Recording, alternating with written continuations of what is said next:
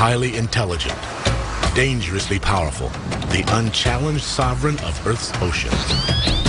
They are the orca, killer whales, and their complex societies extend back into antiquity. But does our modern society now threaten theirs? Join Jean-Michel Cousteau and his team as they investigate humankind's mirror in the water and discover that the orca's fight for survival is in fact now our own. It's Jean-Michel Cousteau, Ocean Adventures.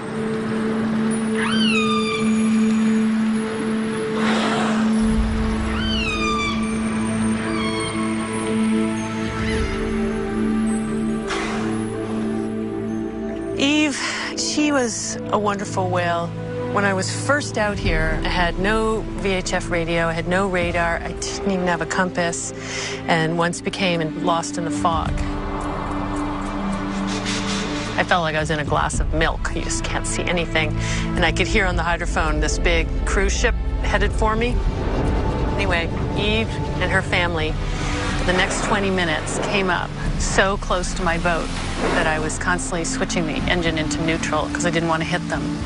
And after a few minutes, I could just barely see something, and it was an island, and I popped out, and I was into the glorious sunset and in the clear, and I kept waiting for Eve's family to come out of the fog, but they never did. And that was, for me, it was like worlds colliding, trying to figure out what had gone on, that she had turned around, that she'd stayed by my boat, and then when I was safe, she turned around again. And at that moment, I believed all the stories about dolphins pushing sailors to shore. I don't know what it is about these whales, but they do things like that, and everyone studying these whales sees the same thing. They are our counterparts in the sea, the most complex marine species on the planet. Orca, the ruler of the ocean. Male orcas can be 9 tons, 32 feet long, with a towering dorsal fin 6 feet tall. But crowned with a smaller curved fin, it may be the females that rule the pod. They are the most widely distributed marine mammal in the world. Their realm extends from the Arctic to the Antarctic. Largest of the dolphins, orcas, also called killer whales, number fewer than 100,000 worldwide. And finding them will take Jean-Michel Cousteau and his team across the globe, accompanied at times by his son Fabien and daughter Celine. The Cousteau team will journey to both the northern and southern hemispheres as they seek out killer whales in the Pacific Ocean. The team will discover that people and orcas share surprising similarities, even similar needs, a fact made clear by their experiences with Keiko, the world's most famous killer whale. The team will also learn how some of the characteristics we consider strictly human, like language and culture, may have also evolved among killer whales. They'll travel among groups of orcas that are as similar and as different as we are from each other. Their journey begins in the Pacific Northwest, where orcas have been revered by native people for millennia, studied by scientists for decades, and where our story of the complicated relationship between orcas and people begins.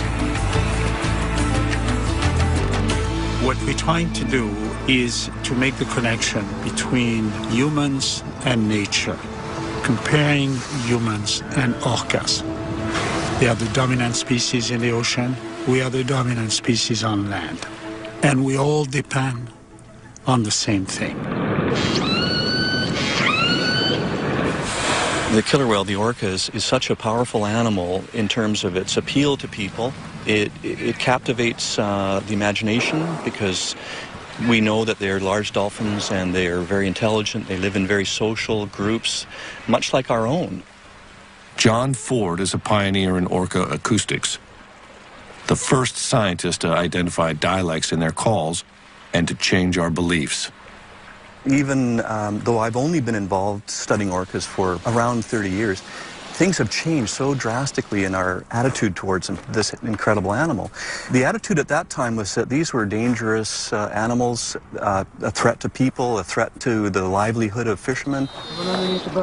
And I was caught up in that. When I was young, growing up on Vancouver Island here, we'd go out fishing and a group of orcas would go by and we would be terrified if they swam under the boat, because that was the feeling that these were dangerous animals. On our coast in the mid-1960s to mid-1970s, there was a live capture fishery for orcas, and they were sent to aquariums all over the world. I actually got a job at the Vancouver Aquarium and soon became a whale trainer in the early 70s, and got to know them in that context, and they were fascinating animals, of course. Even then it was quite controversial holding them in captivity, but I realized we had so much to learn from them. Orcas have very large, complex brains, and when I first caught sight of an orca brain, which was in a jar on a shelf in a lab, I was really quite amazed. So the first question that came to me was, what does this whale do with that brain? Still the question I'm asking. That was 40 years ago, and you worked with some animals in captivity? 1967. Behavioral research with an orca named Skana at the Vancouver Aquarium, and they wanted somebody to study the whale. What did you learn from her?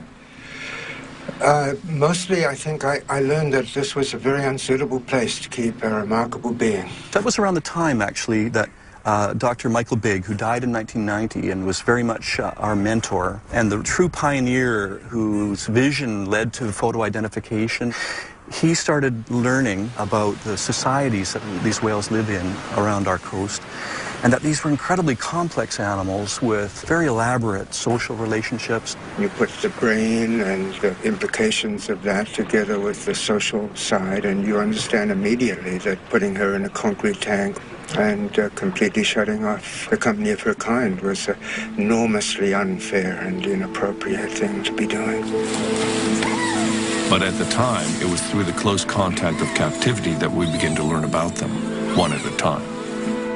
The story of one whale in particular, named Keiko, stirred our passion and raised enduring questions about captivity.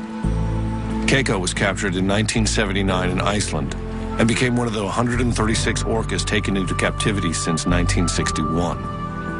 But he did not become one of the more than 100 that have died there, or one of the 42 killer whales that remain in captivity.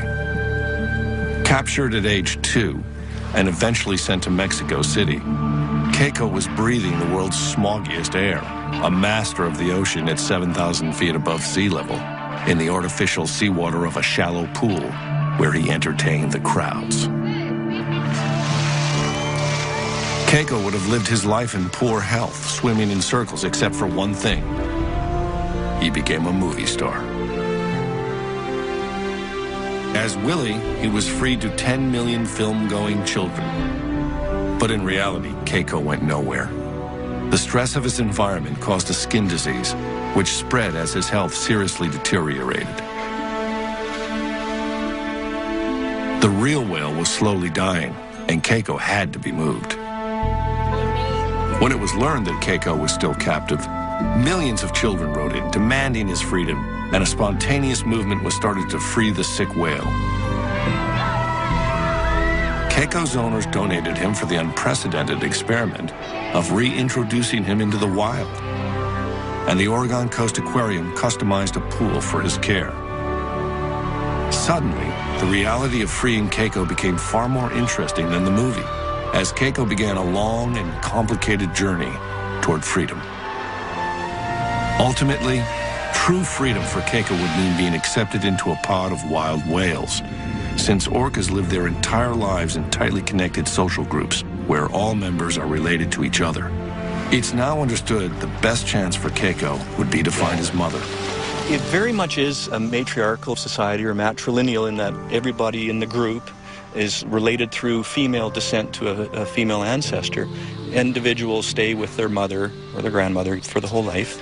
And it took some years to really understand that, because it is very unusual in that the large adult males never leave the group. The bond between a mature male and his mother is very, very strong. I know that Eve, the whale that came to you in the fog, was a matriarch. What happened when she passed away? Eve only had 2 sons, no daughters. And those 2 males went around Hansen Island for weeks and didn't survive her death for very long. Generally, the males will join their sister's family, but they become a loose satellite. They never again have the bond that they had with their mother. It's a unique social system. Orca is a very conservative animal. Basically, you only socialize with somebody who your mother introduced you to. The resident populations on this coast are really very clearly divided socially into 2 different groups. The northern residents, it's about 240 whales, 16 pods. The southern residents are around 90 whales, 3 pods, quite a bit smaller. What's really interesting, and we don't really understand this, but they never mix. And then we have overlaying that, we have transients, the mammal hunters. They don't mix with the residents, but they will often mix with other transients. And then occasionally we have these offshore whales, and they don't mix with these others either. So we have these whales that in many ways are just focused on their very familiar neighboring groups that are of the same lifestyle. It's a pattern strangely familiar, much like human tribes, existing near each other but separate, with languages and behaviors learned and passed on over generations. We define it as culture, and for both humans and orcas, different cultures exist among the same species. That was beautiful. Did you get that, Carrie? Yeah, I think so. That was amazing. See, I told you those 2 boys, huh? And they both did that. Yeah, they both did. Oh, the New Zealand orca I found are just so completely different from the Pacific Northwest.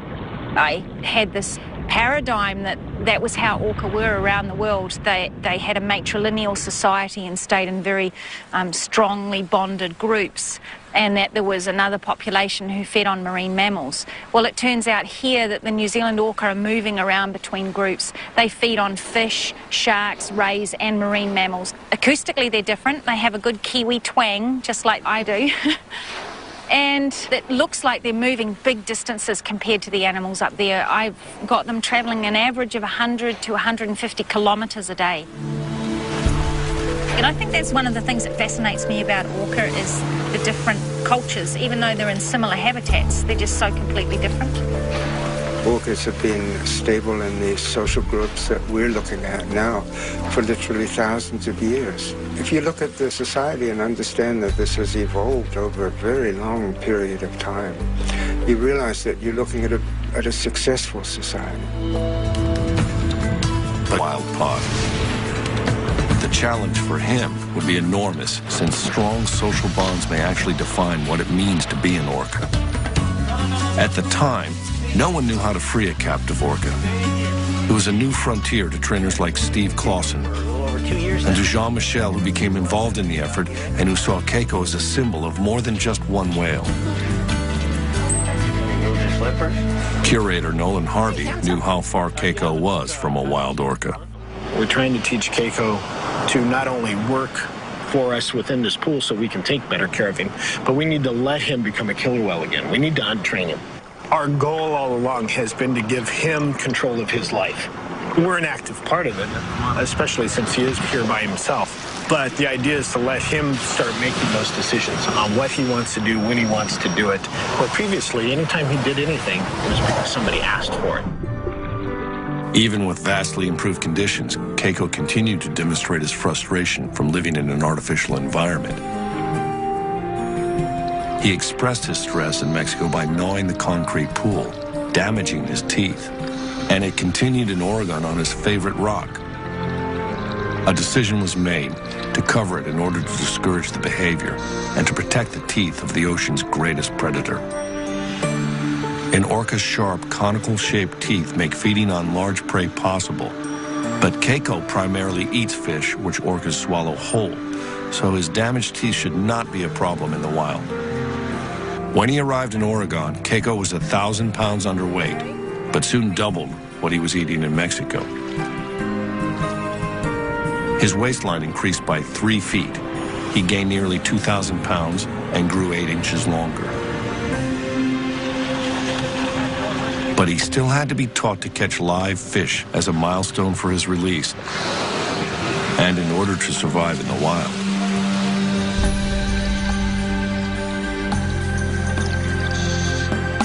Accustomed to only dead fish, at first he treated the live meal like a toy. Surrounded by walls, Keiko had never been observed using echolocation in captivity. And to a wild killer whale, it's a fundamental skill. The whale's hearing spectrum is many times ours. Their sensitivity is incredible. They see with sound, so when they're finding food, they use their echolocation. They make sounds, they get echoes, and they can turn that into a mental three-dimensional image somehow.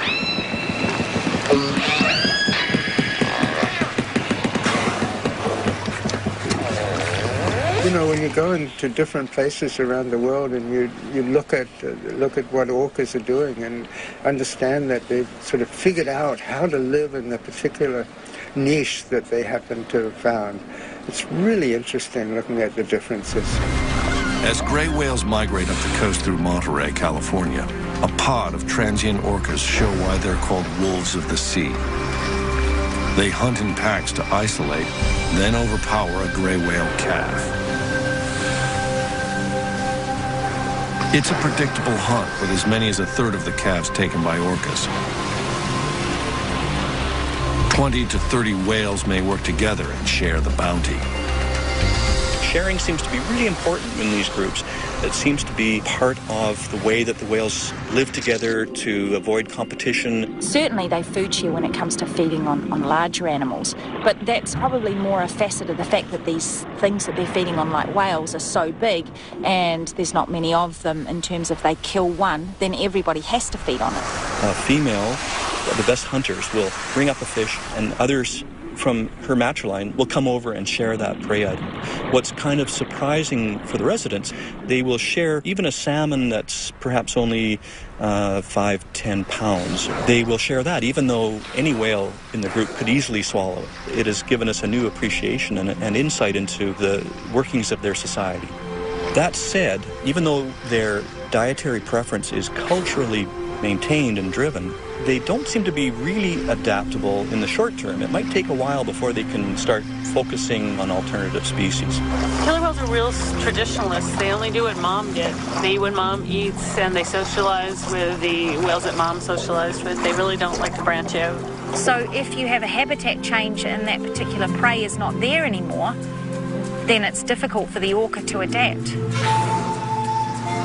Within decades, and for a variety of reasons, orcas throughout the world may be at the crossroads of adaptation or extinction as their prey diminishes, something the resident whales of the Pacific Northwest now face.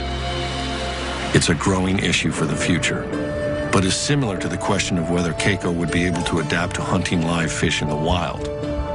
Without another whale to teach him, Keiko initially seemed confused about the shift in his diet, until finally either hunger or common sense kicked in, and he began to catch a few live fish. In the wild, that wouldn't be enough.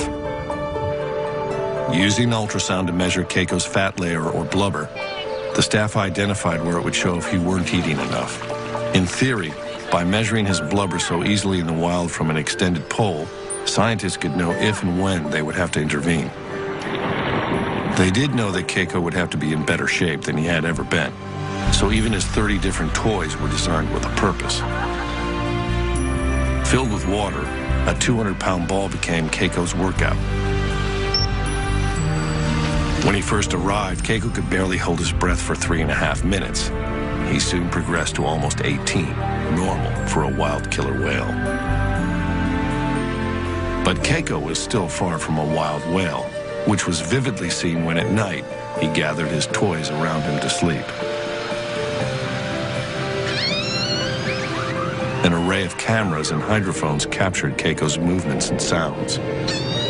Taking advantage of this opportunity, scientists carefully analyzed his vocalizations, trying to match them with specific behaviors, hoping to take a step toward understanding killer whale communication. Keiko, however, had not communicated with another orca in more than 20 years. I was studying a pair of whales called Orca and Corky. They would begin conversations with certain sounds and end conversations with certain sounds. And I realized that studying communication between those two whales in captivity would be like studying communication between two people in a prison. That there was no way that I was going to actually learn what they were saying and the real context of their lives. I'll tell you the main thing about Corky, and she's a survivor. She has been in captivity for 38 years, about 43 years old, which is incredibly old for a captive orca. Most of them die within 10 years. She still uses the calls of the A5 pod, and she is swimming round and round the tank, and in a concrete tank, the sounds that they make reverberate off the walls of the tank. They're constantly in an acoustic fuzz. I think it's an incredibly stressful environment simply because of that. And how is your research here at Orca Lab different? Well, when I was working in captivity and understood that if one wanted really to learn about them, you needed to go into the wild and study them there at a distance. And that's where we got into developing remote hydrophone systems that enable us to hear whales that we can't see.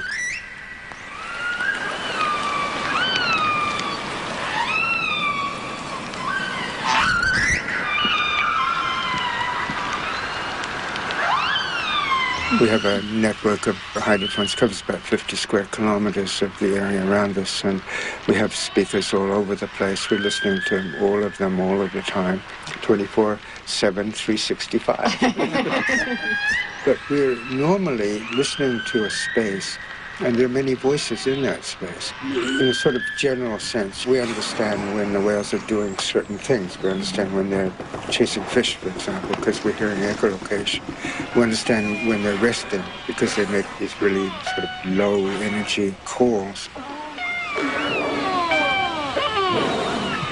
But we don't know who the voices belong to. So I think a really fascinating area to get into is the question of who, as individuals, are we listening to? And if we can understand who's speaking, maybe ultimately we might begin to understand what is being said. I wanted to take all that I had learned in captivity and apply it to wild whales. And so I contacted a brilliant scientist in Canada, Dr. Mike Bigg, and I asked him, do you know what family of whales Orca and Corky came from? Which sounds like an extraordinary request, but he at the time was photographing each dorsal fin and saddle, learning to tell them apart, collecting all the pictures from the capture, and there was a bunch of pictures that showed this whale we now call A23 with little baby Corky just before she was taken from her mom.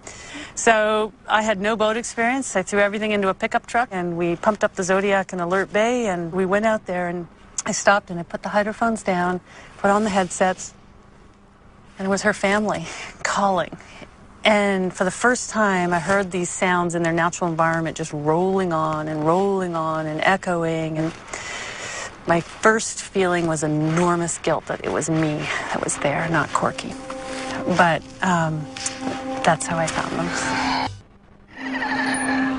One promising factor in Keiko's finding his family was that orca calls can be heard 10 miles away. There was hope for a dialect match among the North Atlantic orcas, where Keiko would be reintroduced, 100 miles from where he was captured. To prepare for his move, a bay pen was constructed in a pristine Icelandic bay. Finally, the day arrived to return Keiko to the home he barely knew. This had been Keiko's unexpected journey to freedom that millions of children demanded, but that no one knew exactly how to accomplish. Jean-Michel had watched Keiko's transformation for over 2.5 years and had been witness to his devoted fans. Good luck! Even the U.S. Air Force had agreed to rent a C-17 cargo plane and crew for the trip,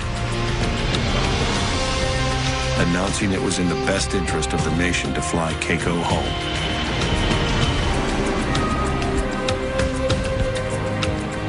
He was covered in ointment for the flight to protect his skin from drying. After 15 anxious hours out of his element, Keiko was at last returned to the cold ocean waters of his birth. It was seen as the first step to restoring what had been taken away when he was captured. Keiko would first have to acclimate inside the confines of the bay pen.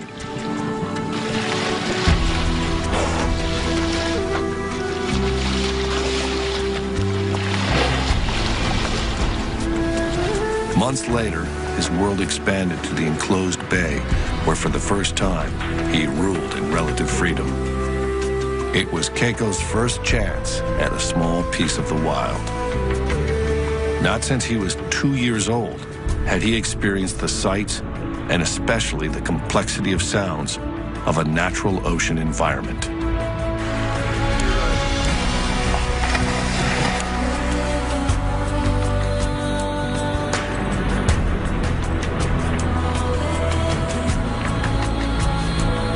It had been 23 years, half his expected lifetime, since Keiko had even seen the bottom of the sea.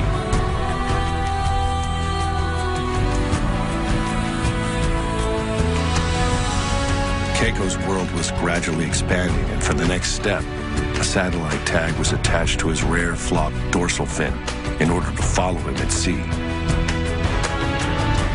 Its attachment was no more painful than piercing an ear, but the tag and Keiko would have to wait another season following complications to be tested at sea. Finally, in the summer of 2000, sea trials began. Everything from then on was up to Keiko. The difficult promise to give him the choice of freedom had been kept.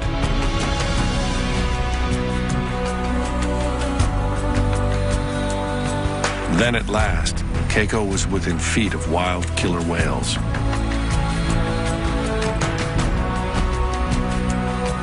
He seemed enthusiastic at first, but then experienced what might have been shyness or fear and turned back.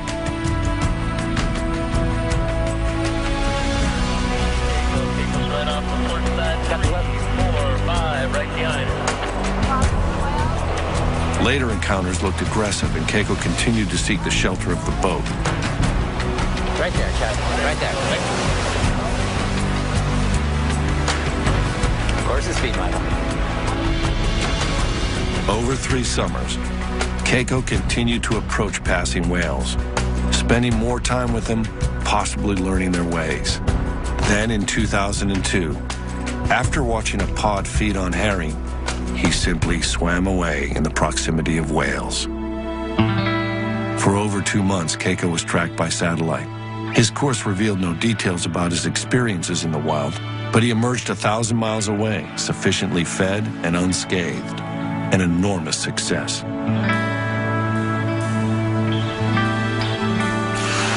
Then, perhaps seeking human companionship or just chasing an easy meal, Keiko followed a fishing boat into a Norwegian fjord. Keiko was still alone, but he was welcomed by enchanted children who must have felt they already knew him.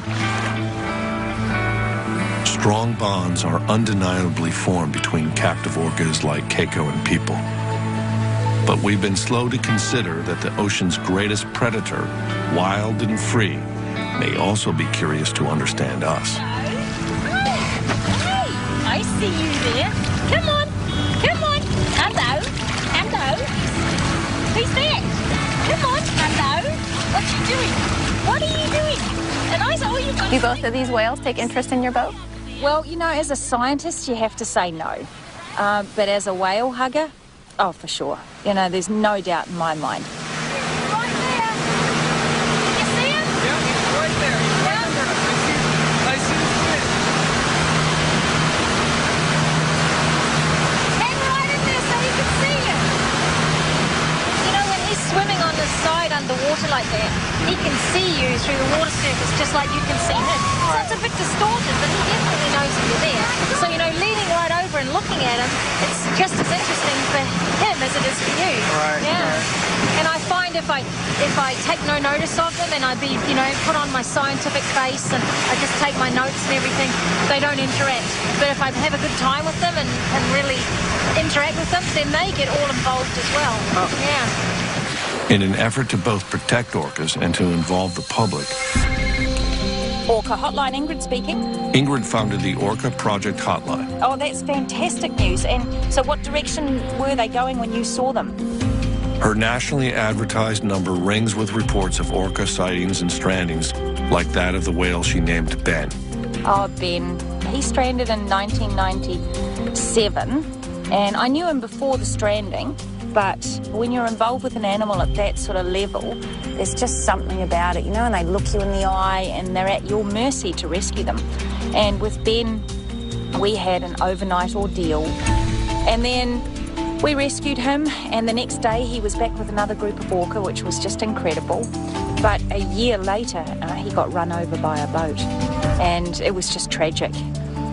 But a year later, I found him, and his dorsal fin, the back half, had completely collapsed and folded over. So now he's got this funny little fin where bit sticks up and the rest folds down. But he survived, and he's very cautious of boats now. But he'll still come over to my boat.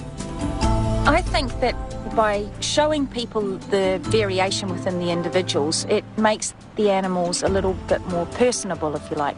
If somebody can call me up and say, hey, I just saw Ben, it gives them a little bit of a stake in Ben's life. And so hopefully, you know, they'll slow down their boats, they'll drive a little more respectfully. The data, of course, is really valuable for my research, but ultimately I want it to be that the public will want to protect these animals.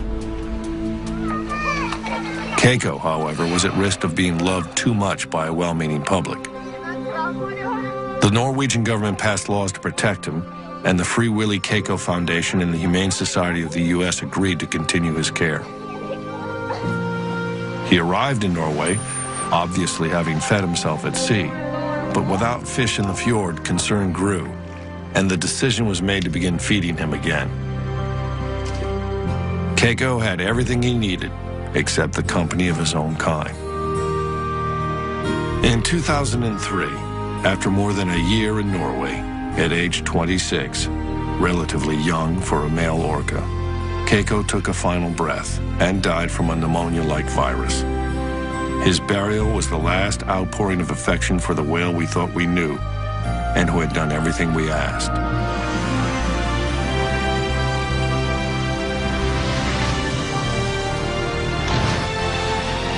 Keiko was the whale we had forever changed. And no matter how good our intentions, he was the whale we couldn't fix for him to become what nature had intended, an orca in the close company of other whales. It wasn't possible, even for the world's most loved, most famous whale. I think it would be quite impossible for anybody to propose capturing an orca, at least in North American waters at this point. So I think in that sense we've come quite a long way in terms of public attitudes. In terms of what we understand about orcas, we've also come a long way. I think at this point we understand enough about orca society to realize that this is complex and remarkable and fascinating. And we don't have the whole story yet, but what we do understand is really, really interesting. The debate about returning captive orcas to the wild and keeping them in captivity continues passionately, especially as we learn more about them, and continue to discover that there may be few other species more like ourselves. There do still remain countries tolerant of capturing orcas, but in most of the world, any up-close, hands-on contact comes when a whale ends up on the beach, stranded. Ingrid Visser is again changing what we know. You know, there was a lot of controversy, and there still is, about saving stranded whales and dolphins. People say that they have crushed internal organs from sitting on the beach for so long, and then other people say that they're no longer viable. The stress hormones and all of this sort of thing, that these animals can't reproduce, and that they're basically a drain on society if you put them back, because they're going to be eating fish and contributing nothing. So Miracle, she's stranded. She was rescued, and then I saw her again after the rescue 3 years later. And then about 5 years later, she had her first calf. and that calf is called Magic.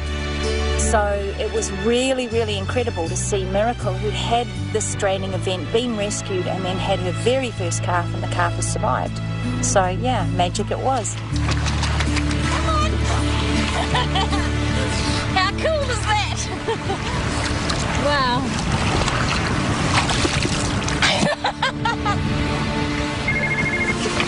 Orca hotline, Ingrid speaking.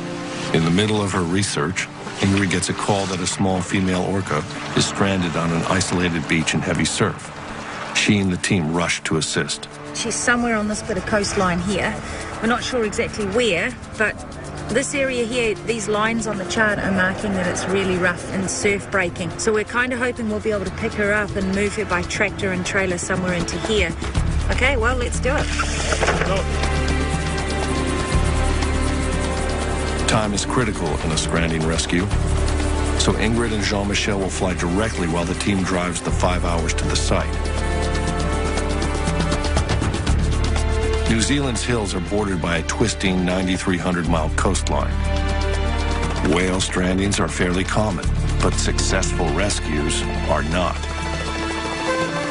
The orca was first sighted around 1 o'clock by some hikers in a very remote part of the west coast, west of Auckland, tossing and turning in the surf. We ultimately got to the beach, and indeed, this young female, a little over 3 meters long, was very badly stranded. So when we actually first saw her, of course, there's just the natural emotions of just wanting to break down and cry, and knowing that she's away from her family, and knowing that she has no idea if we're people that are going to help her or hurt her. But help comes by digging holes for her flukes and flippers to relieve the discomfort, then keeping her skin moist.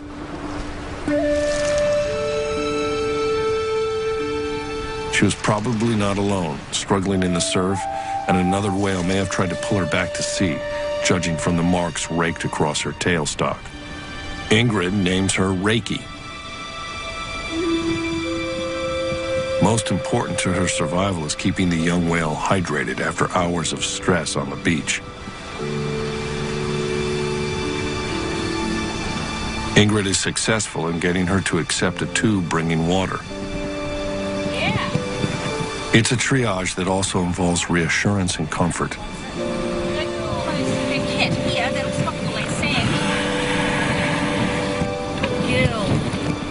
Even with expert care under changing conditions, it's believed that an orca can survive only about 24 hours out of water. Hopefully, she'll be okay, and hopefully reunited with her pod. She's a young female, needs her family. We're very, very anxious to see her back in the ocean, in her world. We moved the animal just right up above this tiny little town where there is a facility where we could pull the truck and the trailer right next to a freshwater source. So we had a hose where we could water her down, and we had an ongoing watch throughout the night. But finally, by 4 a.m., we knew it was time for Ingrid and Carl and the team to discuss what the options were to get her back into the water. Where is her family? Carl and I have done orca strandings before, where 2 hours after we released the orca, it met up with its family. So it can be a long way away, and the animals will return if they hear her, but they won't be able to hear her calling if she's inside here over the bar with the surf. But then if we take her to the other coast, it's 100% guaranteed she won't find her family immediately. That's the worst con for both scenarios, is that where is her family? I defer to you more often than not, biological, in terms of your knowledge of the animals. In terms of running operation, staying here and releasing here is, as you can appreciate, by far it's the much most appropriate thing to do. It is definitely, but for her, I think it's better to have her on the other coast. And she knows very well that pods here off the North Island will visit the west and east coast frequently. So she felt confident putting this animal in the east side of the country, that there is a very good chance that this young whale will hook up with her family in the near future. A decision is made to move Reiki to the east coast, and the team prepares for what must be done to save the whale. For the heart monitor, we put it on early in the morning, and Ingrid wanted to keep track of her heartbeat throughout the rest of her time on the flatbed. It's becoming clear to the team that a positive outcome for the rescue is not guaranteed. Let's go, Cal.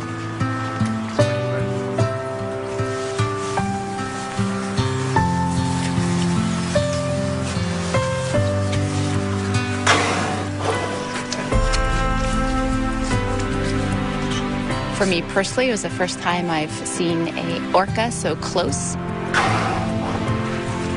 But Ingrid, with her trust in us, we really were not only filming and assisting, but we were participants. And when she had asked me to sit next to the whale and help keep the heart monitor on her the entire time, it was my job then to really have that continuous touch with the animal and really hopefully transmit my calmness to this animal. And her heart was very normal, was average between 60 and 80 heartbeats per minute. And there were times when it even dipped a little bit, which was hopefully a sign of her calmness.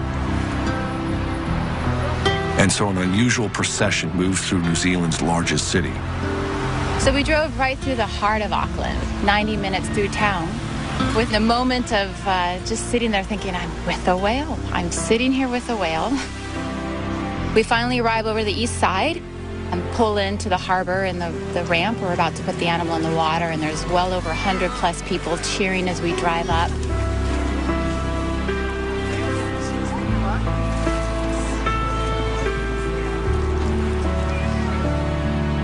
The whale is gently rocked into the water, but is disoriented from the ordeal and lies still.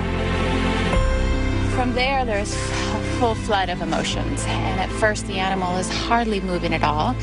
And Ingrid's like, it's all right. You know, her muscles, if you could just imagine your muscles just cramped for hours and hours and not being able to stretch. So she just is probably just, you know, stretching out and getting back into this fluid environment. And finally, Ingrid says, just have some of the people back away and only 2 of you stay close to her to support her.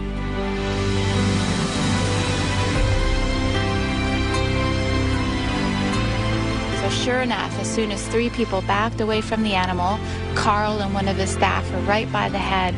She just gives a big kick of her tail, and you just see the movement in her dorsal fin just slice through the water as she slowly travels out in the deeper water.